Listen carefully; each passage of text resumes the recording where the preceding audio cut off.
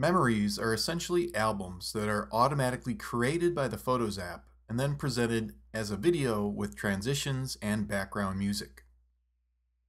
I'll double click on the Olympic memory and the video is going to begin with background music. Move the pointer and several controls will appear across the bottom of the video. Click here to pause it. Over on the far left, we can then restart the movie. Click here to switch to a different background track. We'll get some top suggestions and a selection of soundtracks. These tracks are free to use in Photos.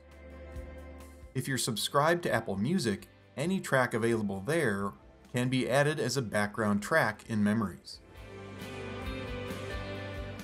Click the Memory Looks button here, and we can apply a filter to the entire movie.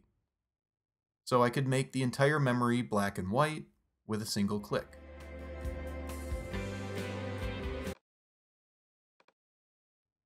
Or instead, bump up the contrast of the video.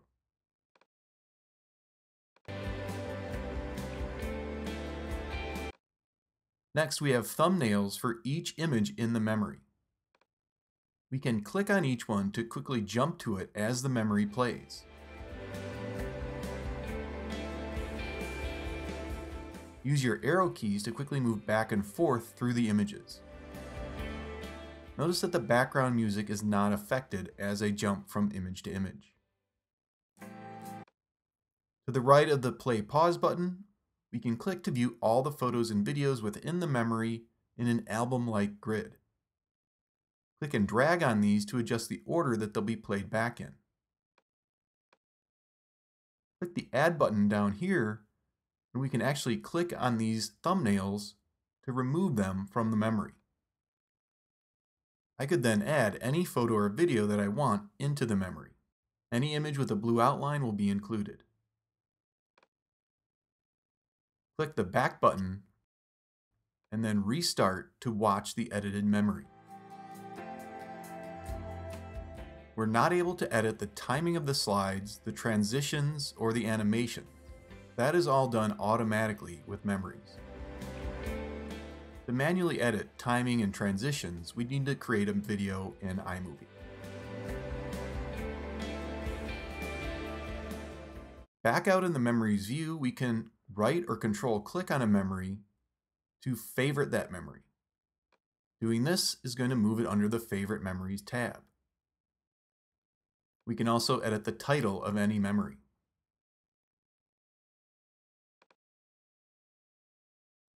In smaller libraries like this one, memories will tend to get repeated, like this Olympic memory and snow days. To decrease this, we can either have the date or location of the memory featured less,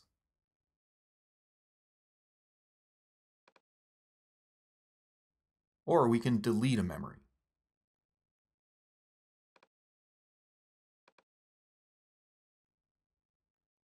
We can't create a memory from a selection of photos in our library, but we can view a memory video of any standard album. In this balloon launch album, I just need to click the Play Memory Video button here, and it will start playing. We're able to adjust the background music, look, and the included images. To then save this permanently as a memory, click on the ellipsis button here and edit title. Save, and this memory will then be available in the Memories section of the sidebar.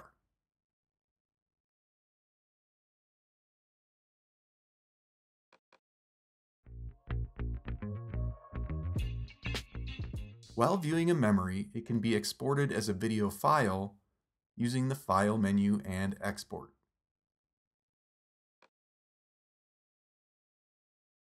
We can also share memories from the Share button in Photos.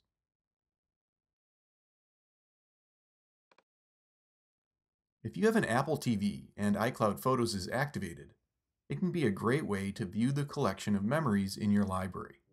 From an Apple TV, we can control the playback of a memory, but we can't edit it in any way.